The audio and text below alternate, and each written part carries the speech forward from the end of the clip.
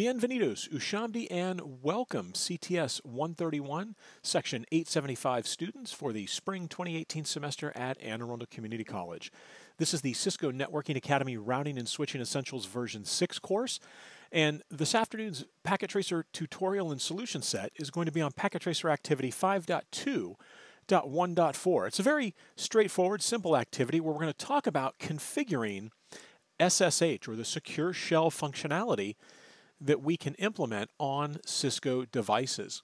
Now remember, SSH should be used instead of Telnet, and the reason is because SSH communications are encrypted, whereas Telnet, the traffic is actually passed back and forth in plain text. In fact, somewhere on my YouTube channel I have a video where I've demonstrated with Wireshark what happens if you have a packet capturing tool like Wireshark. You can actually see the Telnet password as it has been entered in plain text. So let's go ahead and dive in here on the activity. Again, we have a switch. We can assume it's been taken out of the box, turned on. We've had some minimal configuration done. VLAN 1, we've configured a switched virtual interface, or an SVI, typically used for management on layer 2 switches, and sometimes can be used as a default gateway when we get into a multiple VLAN scenario on a multi-layer switch. All right, so we've got VLAN 1 configured. The SVI is 10.10.10.2 is the IP address. The IP address on the NIC is the all 10s, 10.10.10.10. So what are we going to be doing for this activity? Well, we're going to secure the password. So let's go ahead and see here. I'm wondering if they're going to allow me access here. Okay, so this is typically the first hurdle that learners will run into. They'll click on the switch and they'll say, oh, okay, well, I'm just going to come to the CLI like I always do. However, the CLI tab is locked. So we're going to have to use the command prompt on PC1 to get over to switch 1. So let me go ahead and pull PC1 up here. We'll go to the desktop and, whoops, not the terminal, but the command prompt. So from here we're going to say SSH, and there should be a user, I'm assuming here, and maybe not. So let's see what we've got going on here. 10.10.10.2, and I thought for sure we would need to put in here, oh, I'm sorry, not SSH, Telnet. I misread that. Sorry about that. I was thinking it was after telling you to use SSH. So we're going to Telnet over to 10.10.10.2, and we're simply going to get the password, and the password should be Cisco. So here we are in user exec mode. You can tell because we're at the greater than sign.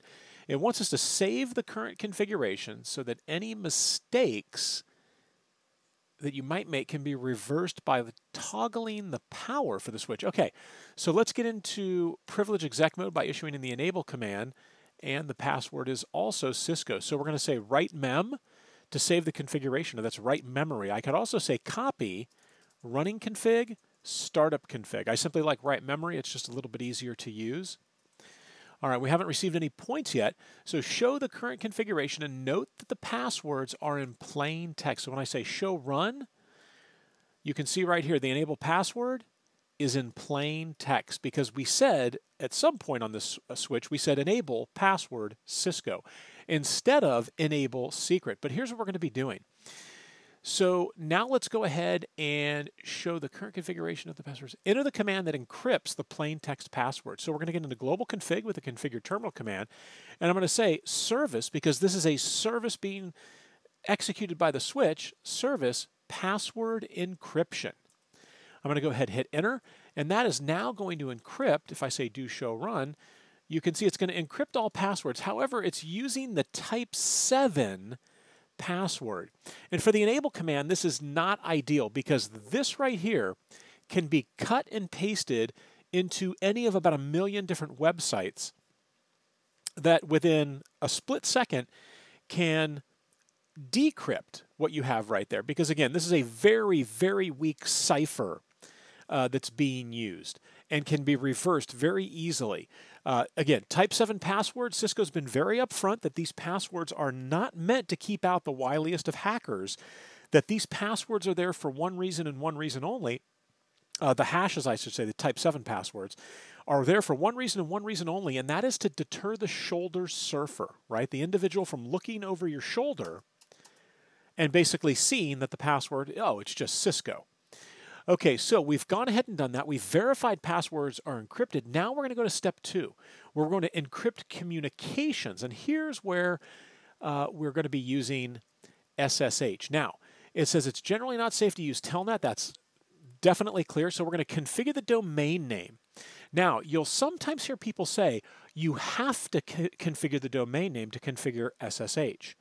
That is not a true statement. You can actually label the SSH keys and avoid putting the domain name in. However, here we're just simply going to say IP domain name, and it's going to be netacad.pka. Netacad.pka. Now, it says secure keys are needed to encrypt the data. Generate the RSA keys using a 1024-bit key length.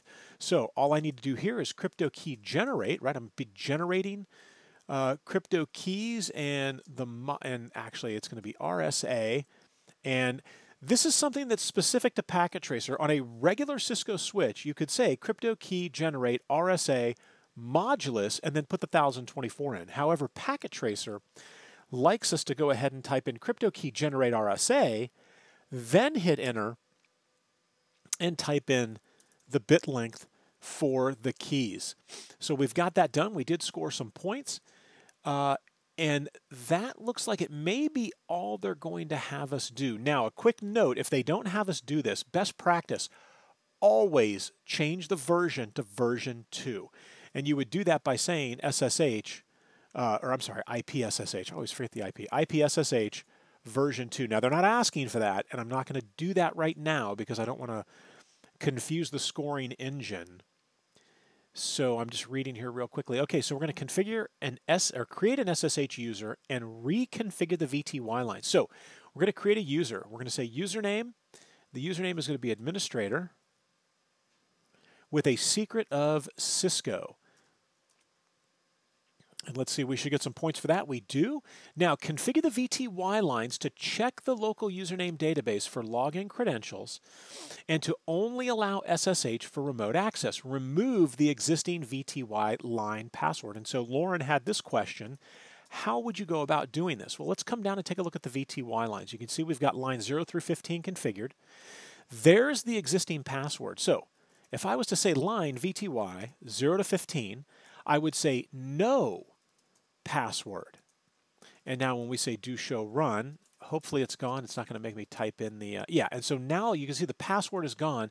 We ended up getting about 6 points for that. Now, configure the VTY lines to check the local username database. Well, for that, I would say login local.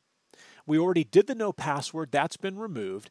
And now I need to set the switch up so that it only accepts incoming SSH connections. And that was 7 points right there. And that brought us to the 100. And so let's take a look and see what it ultimately looks like here at the end. Is I've got my VTY lines, login local, because I'm forcing it to use the local database. Remember, before it only said login.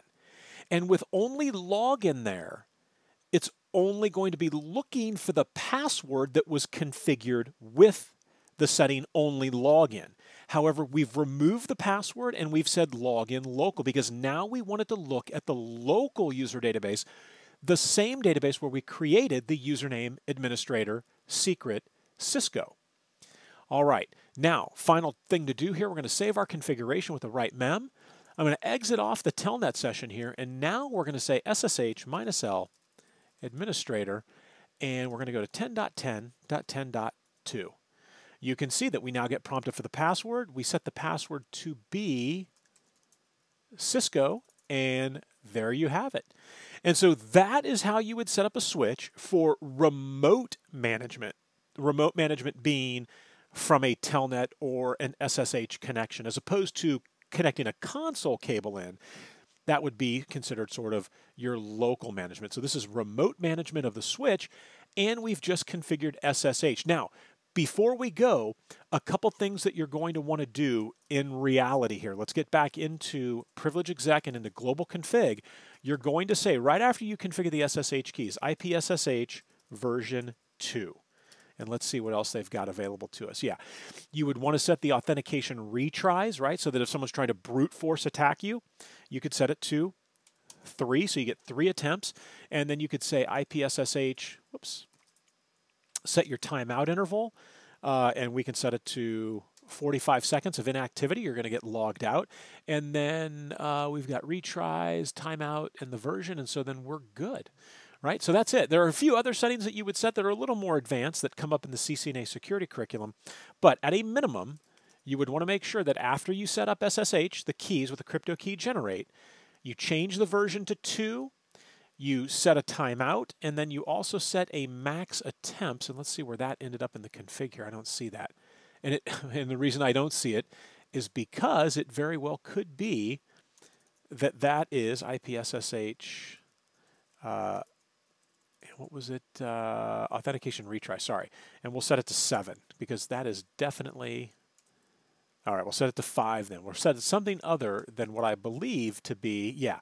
The default happened to be 3, which is why we didn't see it. Remember, with Cisco, 99.9% of the time, if it's a default setting and you go to set it and you enter the command in, it is not showing up in the running config.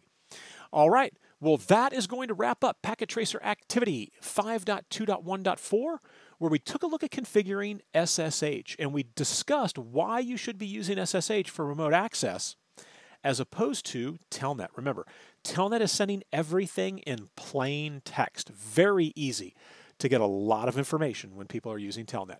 All right, guys, thanks for watching. Have a great night.